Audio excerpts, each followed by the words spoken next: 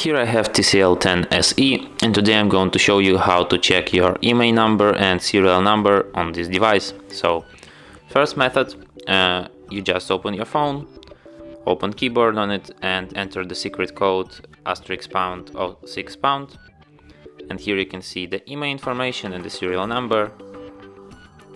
And the second method, you just go to settings, to the system section, about phone, status, and here you have serial number, and in the IMEI information sections you have IMEI information.